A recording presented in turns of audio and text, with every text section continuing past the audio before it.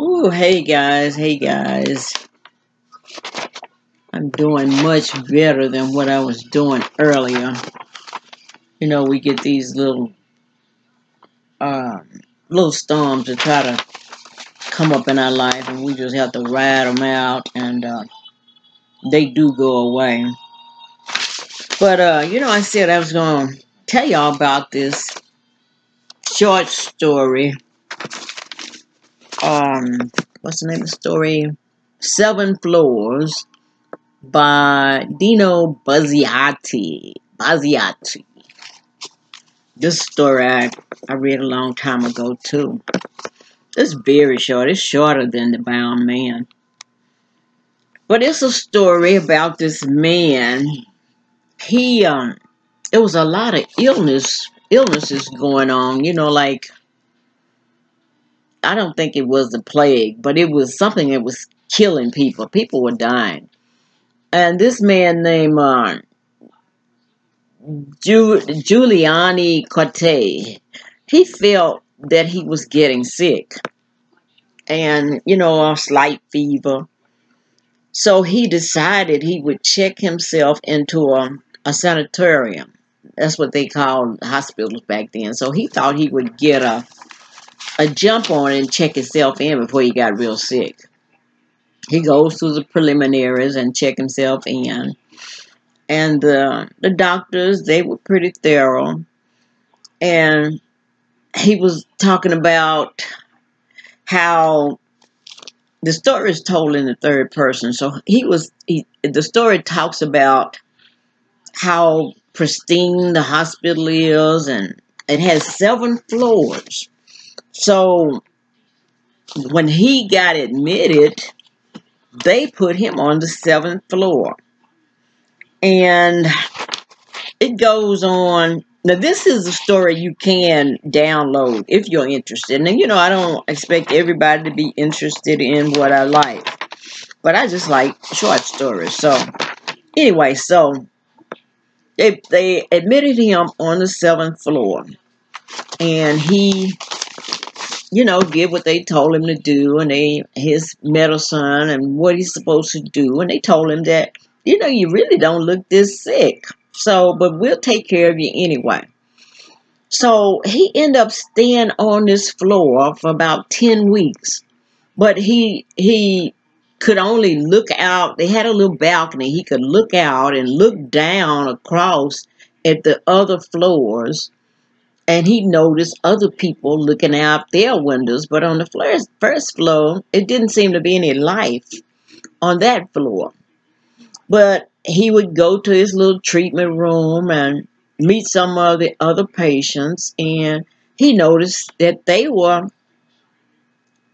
going to other floors. You didn't leave his hospital and check out. They would just put you on a lower floor because he was at the highest floor. They would put him on another floor, a lower floor. That's what they would do.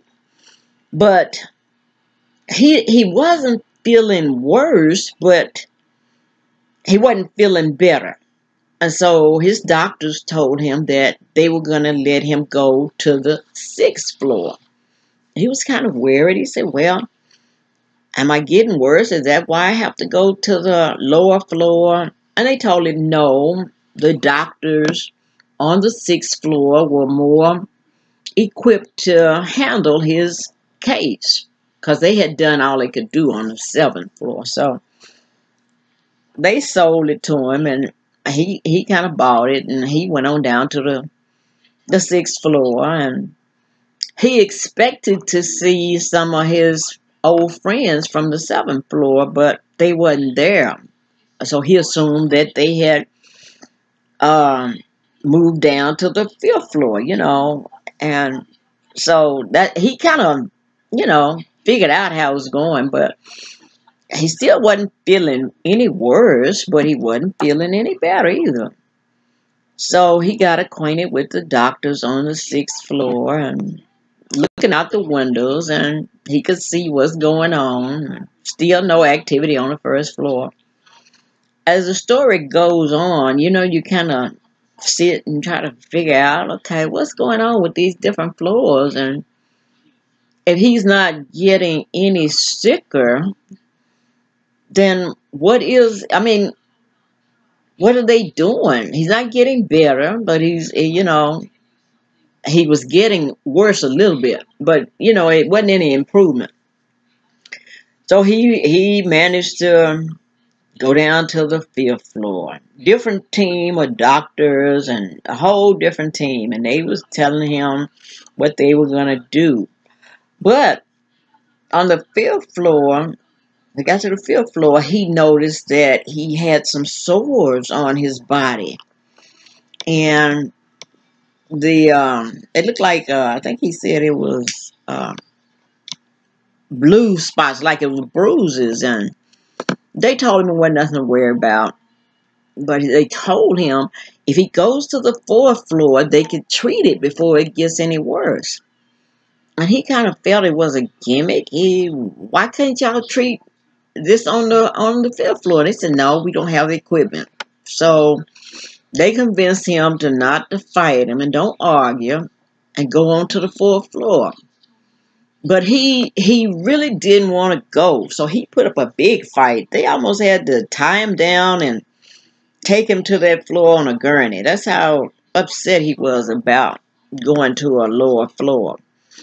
But anyway, he finally stopped fighting and went on down.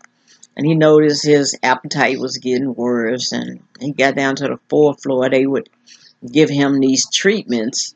And he saw how the patients were. And everybody was getting those treatments. But they seemed to be in a worse shape than he was. So that made him feel a little better. But the bruises on his legs, they started oozing and getting worse. And the therapies took longer. And nobody told him what to expect with these blisters. And, with the disease, he just didn't know what to expect. And when he wasn't getting any better, they told him, well, we've done all we could on this floor, so the doctors on the third floor, we promise you, if anybody can cure you, they can on the third floor. So by this time, he could barely walk. They took him to the third floor on a stretcher. So he had hope that on the third floor, he would get better. So on the third floor, they did what they could and tried to get him in his appetite, and working with him, but it just wasn't improving. And he had been there, I forgot how many months, but he'd been there for a long time. And then next thing you know, he's on the second floor, and he could barely go to the window and look out the window, and he could hardly hold his head up and look out the window, and it was just he wasn't feeling good. But he didn't fight it anymore. So the next thing he knows, they got him on the first floor. And when he got there, it wasn't any pain or anything. He just noticed how it wasn't any light on the first floor. And the light that he thought he saw, it really wasn't light. He just remembered, he said, the story writer says that all he remembered was the light that he saw, that they were pulling the shades down. And the story goes off like that. And I thought it was a strange way, but the story is for a story to end, but it's open to interpretation. This is the last paragraph. It says, but why is the room suddenly so dark? It was still early afternoon. With supreme effort, Giuliano Corte, who felt himself paralyzed by a strange stupor, looked at his watch on the nightstand next to his bed. 3:30. He turned his head to the side and saw that the shades, obeying a mysterious command, was slowly lowering, blocking out the passage of light. So, this is the way I see the story. It is about life. We come in here, everybody comes here on, say, the 7th floor. You're in the height. Well, you're not even sick. You're not even in the hospital, but when you in the prime of your life, you're on the 7th floor, and you watch people go. They come and they go, but each floor is a level of your life. And as you graduate, go down, down, down. People who live to have a full life, they get to go through the 7 floors. And people who die suddenly, they don't. But this is what this story is about to me, the 7 floors. And this guy, his experiences of being ill and accepting his own death. That's what that story means to me. But that I like that story too. But the bound man, well, I like both of them. But I got quite a few stories, and I guess maybe next time. I don't have enough time now. But this is a book. Let me show you. It's called "It Takes a Village." We were once children. This is a book my son and I co-wrote together. I wrote the little short stories, and he writes the assessments on it. And it's about maybe 7 little short stories. And I'm not going to talk that much about it. Well, no, I'm not going to, because I got to pick which story I want to read. But it's 8 short stories about different, synopses of people raising their children. And my son comes in and writes his assessment of how he would have, in modern time, how he would have disciplined a child. But next time I come on, I'll do that. But I was going to talk about, we were talking about hypnosis in a couple of earlier videos. And I mentioned group hypnosis one time, and I went to one. It was a big auditorium of people, and we were all sitting in these comfortable recliners. I would say it was about maybe 30 recliners and 30 people in the auditorium, and they were supposed to start the hypnosis, say, at 2 o'clock. The room was freezing cold. I mean, just cold as it want to be. And these people didn't show up till maybe an hour later. And the room is so cold, you can't even be mad, but the recliners make you comfortable. So next thing you know, I was trying to get mad for them holding us up so long, but I started nodding off. And the hypnotist, he finally comes in on the stage, and he talks a little bit. And before we went in, came in the auditorium, they tell us that they would give you hypnosis if you wanted to stop smoking, you want to lose weight, or you have certain addictions to sugar. That's what it was, sugar, yeah. So anyway, he comes and he talks, and he has just this calm voice. And I don't know what he did. You could hear him talking. And when it came to him talking about sugar, I mean, he was talking about the cigarettes first, and I didn't smoke, so that didn't apply to me. So it's like I couldn't hear the cigarette part. But when he was talking about the sugar, I could hear. I don't know how he did that. So I heard him talk about your addictions of sugar, and everything was going to taste sweet. You just couldn't stand the taste of sugar. It's going to set your teeth on edge. The sugar was going to make you sick.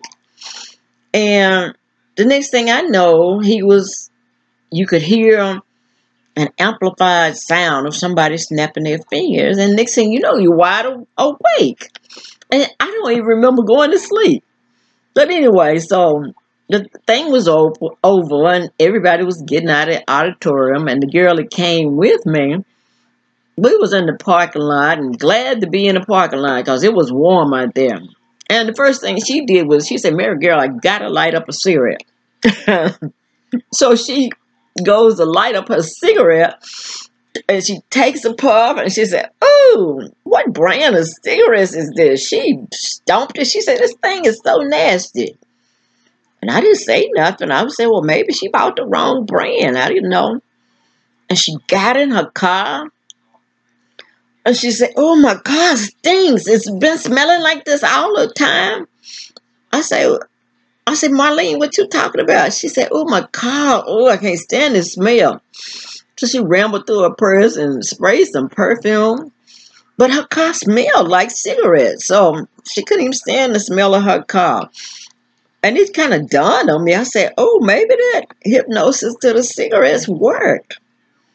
But the key to this thing was they wanted you to call this number every day, and they gave you some cassette tapes. That's how long ago it was. We were listening to cassette tapes. But you had to listen to these cassette tapes. They asked you to do this and call in every day to get what they call reprogrammed. So, but anyway, Marlene, whatever he did to her, it was working.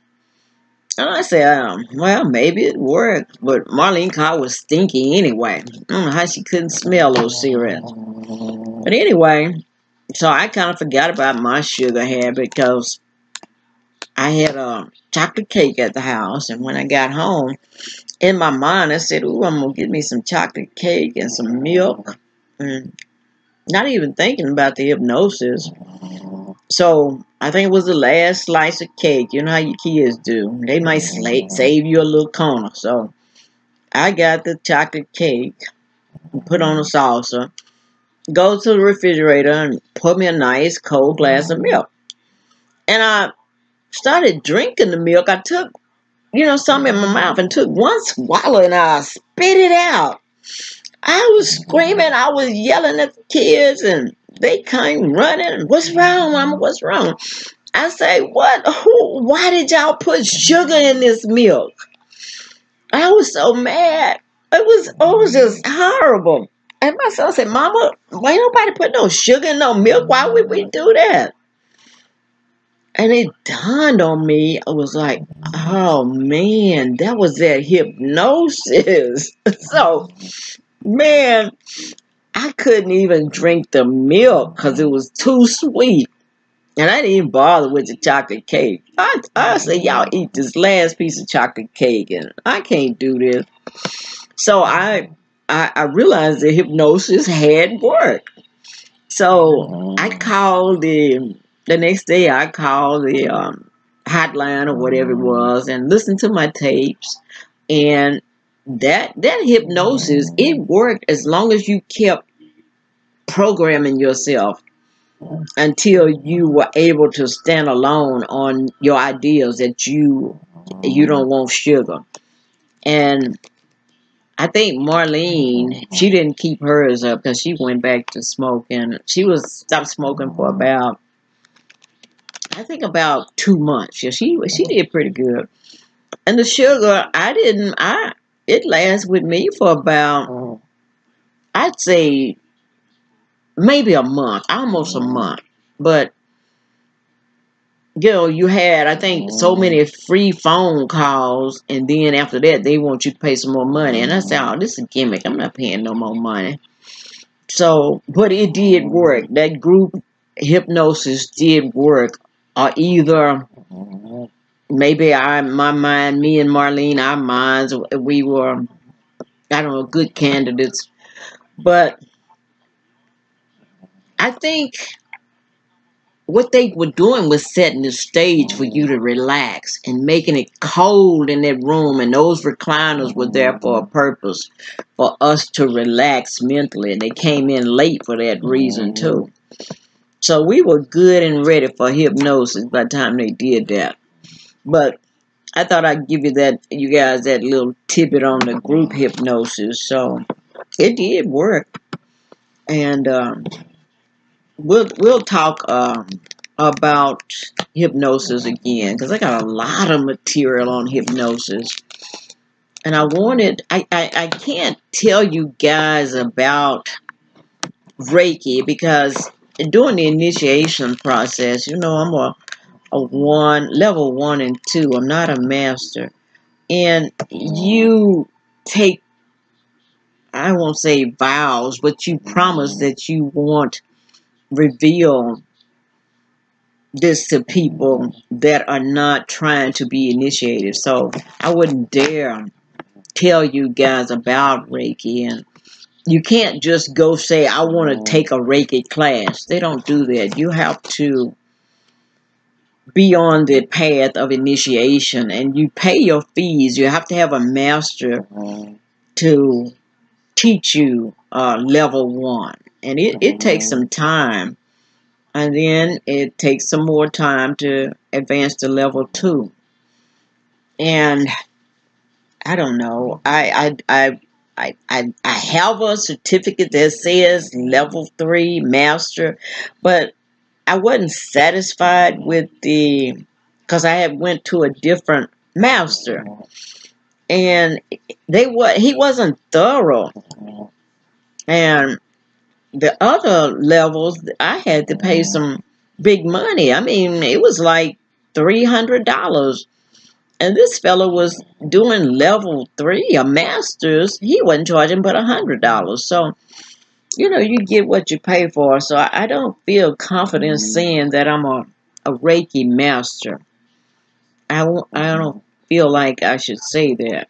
So I'm going to see when the lady who initiated me in 1 and 2, when she can do classes again. And it depends on my money too, because it costs a whole lot more money now to do that.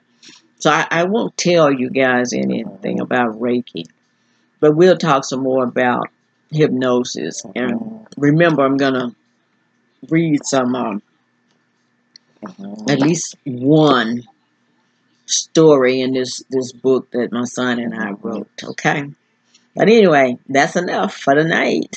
I'll talk to you guys later. Bye.